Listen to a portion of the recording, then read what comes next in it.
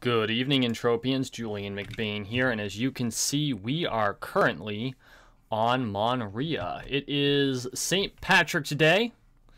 Looks like there are plenty of people celebrating. I refuse to wear the Laluro pants that they gave us for it. Hang on, let me show you what they look like. Here it is. No. Ah, bugger. I accidentally put them on.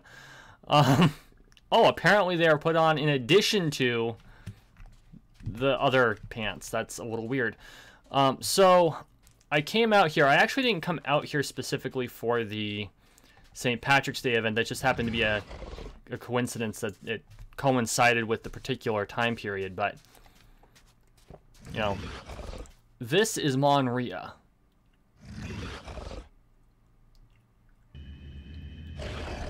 And that is a Shoggoth. But we are going to go a little bit further out before we start fighting. So I had seen the Delusionist's video on Monria, so I came here. I wanted to see what it was all about. So I did do some of the missions. So I'm not going to go through like the beginner mission chain because I don't know that it really fits the way that some of the other planets do, and I think it's because it's only accessible by Monria born people who start their life in Entropia universe on Monria, which is fine. It totally makes sense. Kind of a shame, but it is what it is. But no, these guys are like beginner. I think they're beginner. Yeah, these are the beginner mobs. Kind of like punies. But yeah, no, it makes a certain sense, so I can appreciate that. It just means I'm not going to be able to record them, which is unfortunate. But the main reason I didn't really get into the other missions on video is kind of twofold. One, upon further inspection, because I always kind of check to see what it's going to look like. Is it going to be worthwhile?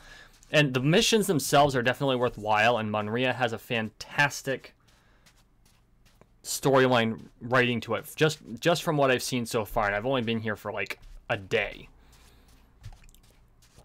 But on top of that, the negative side of things, Monria does have lag issues, or at least it's currently having lag issues. Now, that might be related to the St. Patrick's Day event. There just might be so many players here relative to the amount of memory that Monria has allocated that it can't quite keep up. Which, okay, fine, fair enough. I will say this, the graphics on Monria are extremely tight. It does use a lot of stock graphics from Calypso because the Monria team, the current Monria team, is not a true planet partner. From what I understand, I went on to their forum. It's being run by, I think it's 4 or 5 players who put a lot of work and effort into it. They do a fantastic job. So I want to put that out there. I am not, by any stretch of the imagination, I am not downing Monria or the Monria team. They have done a great job, especially since from what I gather, and you know, someone drop a comment and correct me if I'm wrong, especially if you happen to be a member of the Monria team or one of their volunteers. What happened was the original planet partner backed out, Mindark took over, and then this team of players offered to take over administration of the planet. So they don't have as many, I don't think they have as many rights per se as a planet partner, because a planet partner has appears to have a lot of leeway with what they do, but at the same time they don't have as much liability, or at least that's from what I have read. And again, I could be totally off about that, but what they have done with this is fantastic, and they've actually started like a whole perk program for Monria.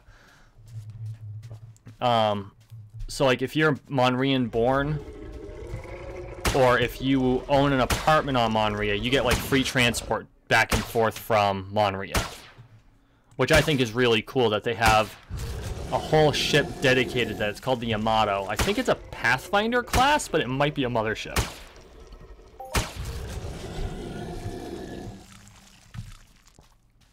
Alright, it's parked right in orbit. And so if you've never been to Monria before, you can't approach the planet like you do other planets. And that threw me because I bounced off the server wall a couple times with a passenger, which was embarrassing.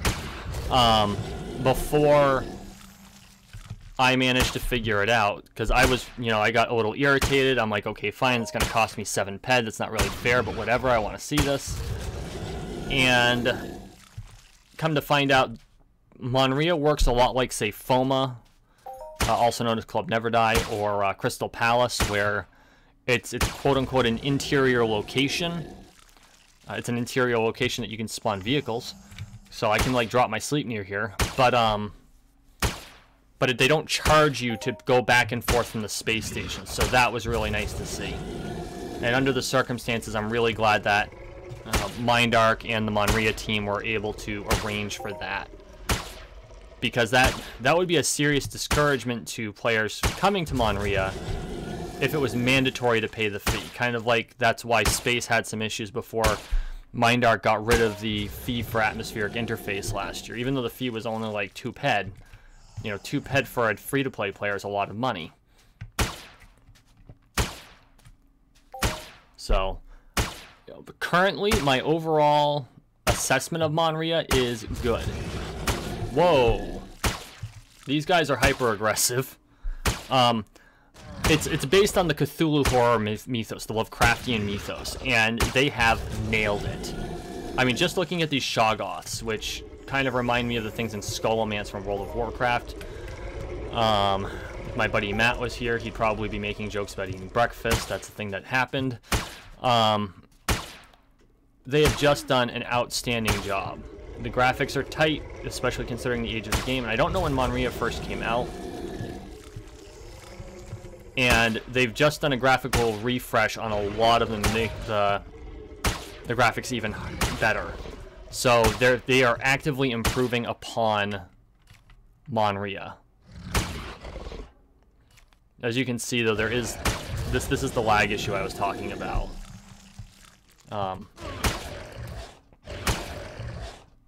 Currently, as you can see, I'm working on the Kill Shoggoth. So the missions that I'm working on now are the Desect Shoggoth Solemn. Hang on. This one here. I have to kill 500 of these guys. It's basically... Really?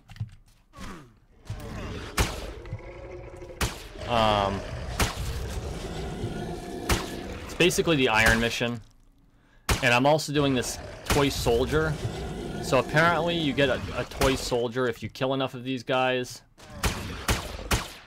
There... I'm finally... Oh, looks like my amp ran out. Hang on. Unequip. Detach. Oh, for crying out loud. There we go. Reattach the scope.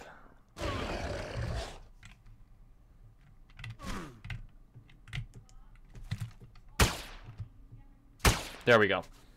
So, did that Rubio come off this guy, or did I forget to drop it? I don't remember having that Rubio. Oh well, we'll figure it out. If I get another Rubio, I'll know. But anyway, they've done a fantastic job. There's a lot of, it looks like there's a lot of player support, and it looks like they've got a good community here.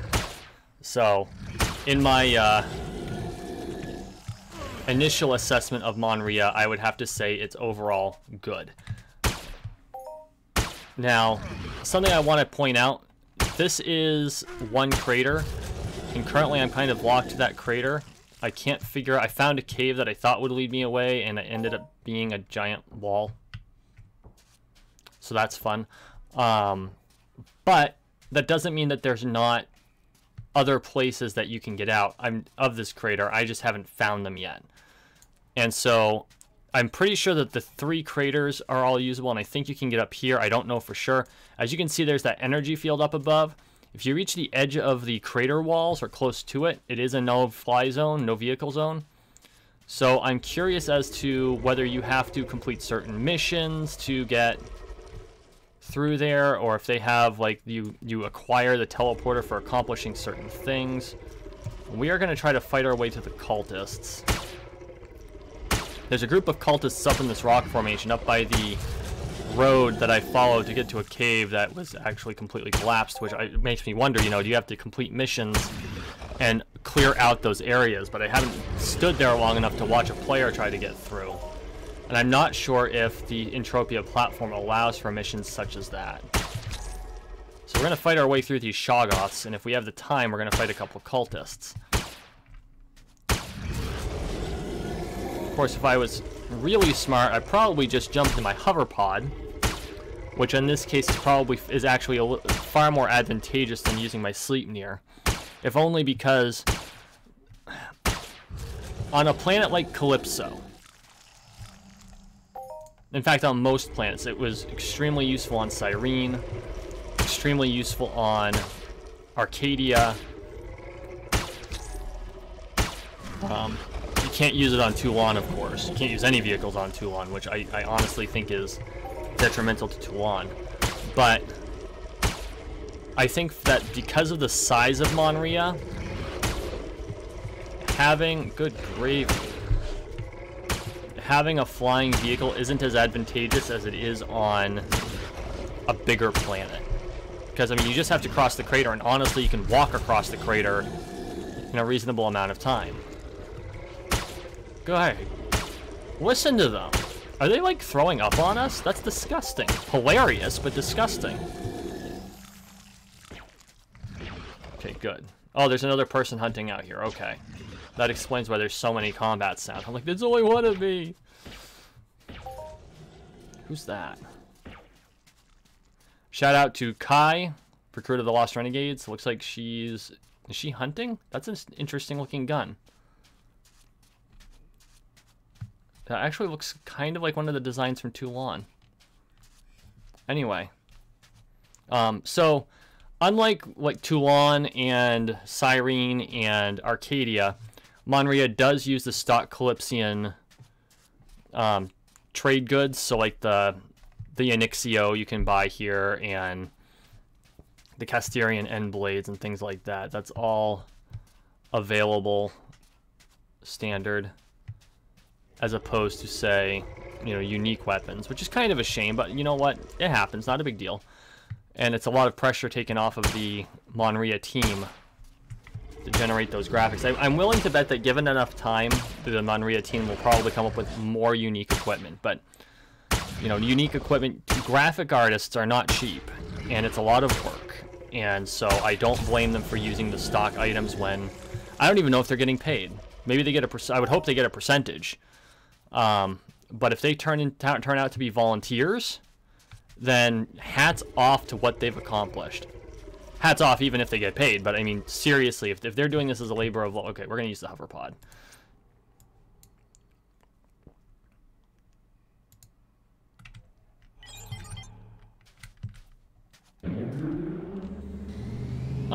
Anyway, hats off to what they've accomplished irregardless, but at the same time, if they're doing it for free, even more so. Because the amount of work it must take to manage this place, let alone continue to create content for it, is just an enormous undertaking for 4 or 5 people.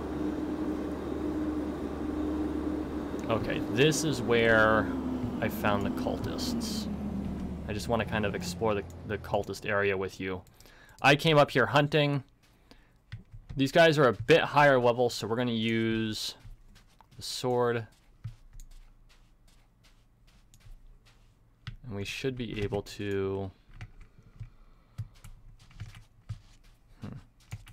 There we go. Yeah, these guys are level 11.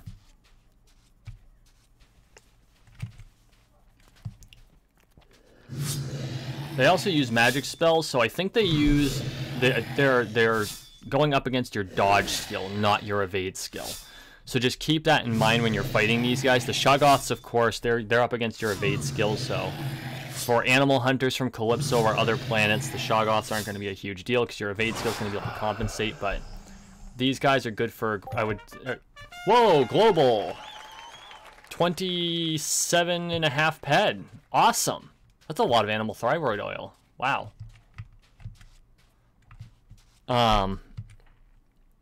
Hey, that puts me on the chart for the possible apartment. I think it's like lowest recorded global, I think, is there. It's one of the options for the award. Hey, maybe I'll get lucky. Doubt it, but that would be kind of cool. So,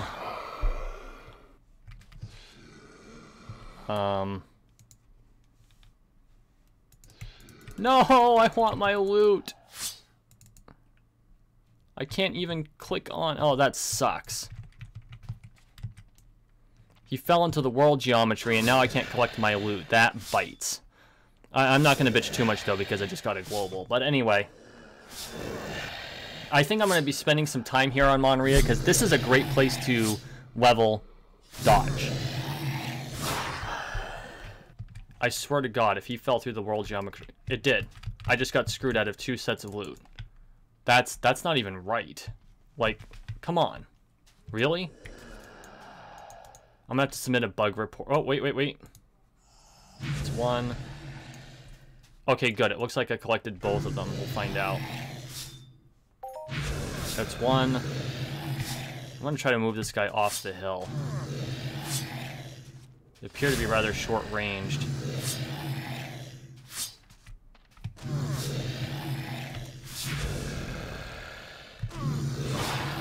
There we go.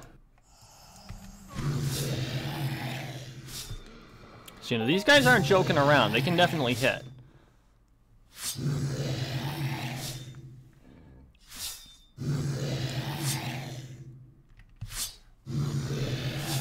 Some unique Shoggoth skin.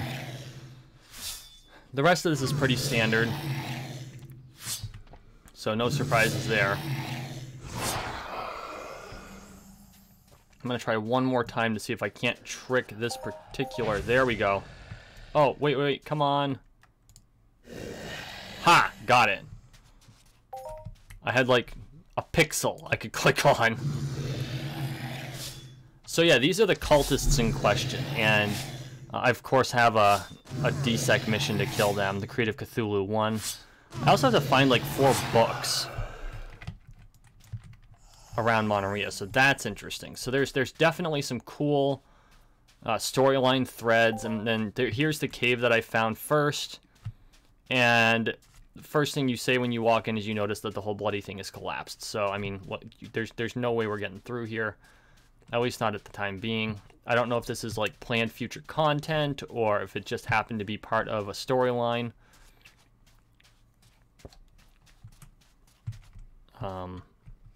I got stuck on the do not enter sign. Closed for repairs.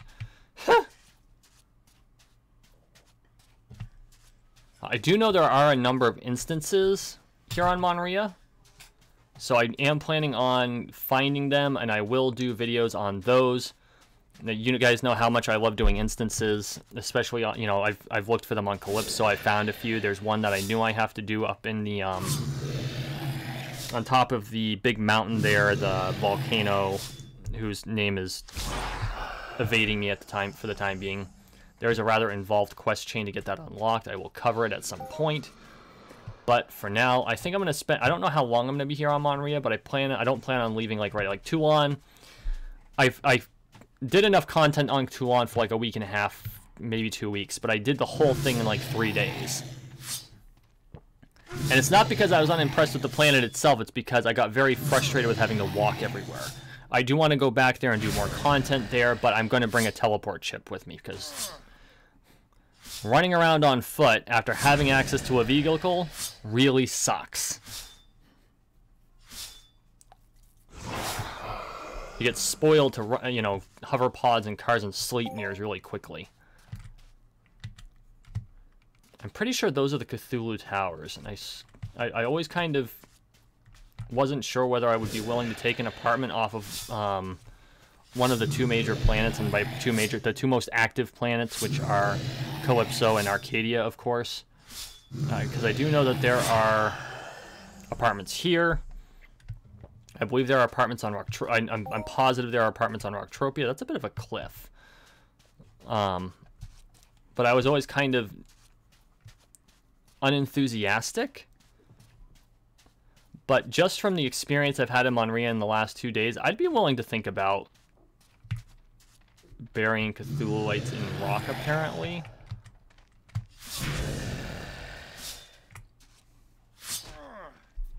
There's some collision detection issues in this area. Oh, shit! I wasn't paying attention. Yup, I'll use HDNA. Although, considering where I am, it would be interesting if I ended up on the wrong crater from the... for the revive terminal.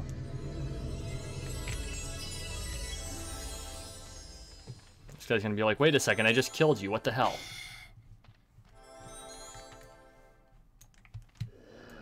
Yeah, he's already like, what the hell? I think I've got another one on me too.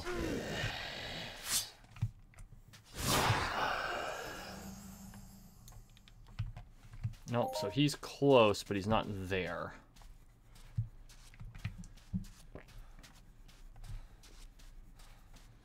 You know what, let me see if we can clip into this rock. If we have collision, then there's an issue. Nope, there is a total collision detection issue there. You can see underneath the wireframes here, the grass. Yeah, that rock has no collision associated with it, which is a problem. So I'll definitely submit that bug report. Where is the thing that's attacking me? So it's there we go. I'm gonna grab my notebook here and just write that down. I'll report that to the Monria team.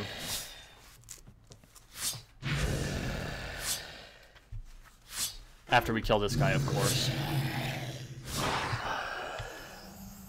So this whole area has some collision issues, but this rock in particular is problematic.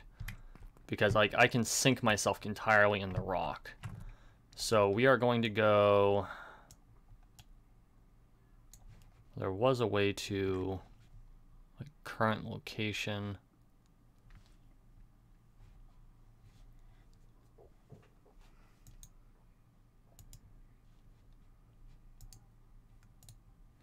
Okay, so 37475 mark 20364 mark 115 on Monria. Okay, I can report that now. It's approximate, but it's close enough. If they want, I can always come out here with them and show them the exact location. Nope. Ah, bugger. Speaking of which, I need to make sure I'm like in the Monria chat. No, I don't want to recall it. I'll figure that out later. Fine. I want to make sure I'm in Monria chat because I think there's a lot of opportunity to talk with the folks because as far as I can tell, they're actually on quite frequently. I don't know if this is their full-time job or not, but it's really cool to be able to interact with the developers. I honestly think it's really important to the players to be able to do that, and I'm not talking in the trolley sense. That's you know, as a whole, the gaming community needs to give developers a lot more credit. We do tend to be a lot harsher on the people who make the things we love than they really have. You know, as a group, as a demographic, we tend to be a lot harsher on the creators of the things we love than other groups. Like, people who consume cable television don't criticize the shows that they watch nearly as much as we do the games that we play. And so, you know, that's kind of something we should all kind of reflect upon, I think, as a community. And so, you know, we do treat these developers rather harshly. It takes a lot of work, a lot of heart and soul to do this. So we should be a bit nicer to them. So, okay, we're going to finish off this cultist. Awesome. Oh, that's okay. We're going to spawn the hoverpod. I hope. This is the delay I was telling you about. There it is. And we're going to hoverpod back to a base. I haven't, like, explored this whole crater yet either, so maybe in the next video we'll just explore the crater and see what's out there. I'm pretty sure there's like 3 or 4 caves. You got like 10 billion shoggoths. There's got to be more critters out there than that. Holy buckets. We are... Oh, this could be... I'm glad we're not walking. We're going to get chased by a whole bunch of shit. We're going to like train these guys. That's not good. Oh, that one's level 6. He's fast too. Is he tethered? Do these guys tether? I don't know that I've met anything in Entropia universe that actually tethers. He's still on us. Oh, he's attacking us. He can hit us from where he is.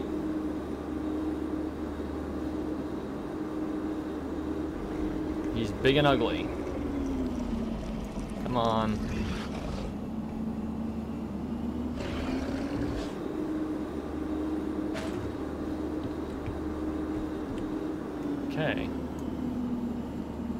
Sorry, Big and Ugly. I'm sick of you hitting my hover pod.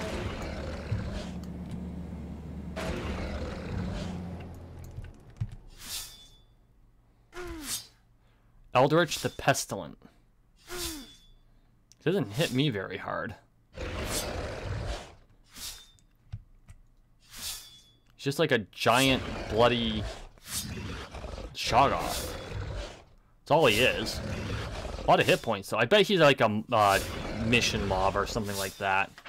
Go kill Eldritch the Pestilent. I mean, he's a level 6 amongst a bunch of level 2s. He's probably a low level boss.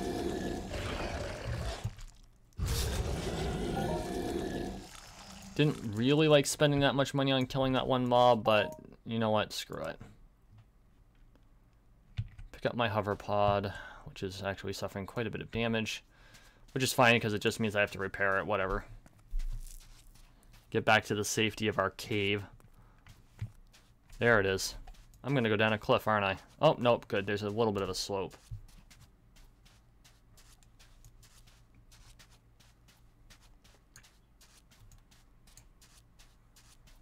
Okay, so we're behind safety of the gun turrets. So thank you for watching. Thank you for listening. I hope that this, you know, first impressions of Monria was helpful. Sorry it wasn't like a quest walkthrough or anything like that, but in this case, I think that this was the better route. I do plan on being here for a little bit. There are some missions I want to finish. I want to explore this moon a little bit more in depth, mostly because I love the horror aspect of it. I'm very much into the horror aspect of things. So thank you for watching. Thank you for listening. Please like, share, and subscribe down below. Please make sure you check out my website at www.mcbainmanor.com for my blog, some Entropia universe short stories, of which I am already working on a third one. And of course, you can pick up Ghosts of the Past digitally for free. Guys, I really appreciate all the support. You all have a wonderful night.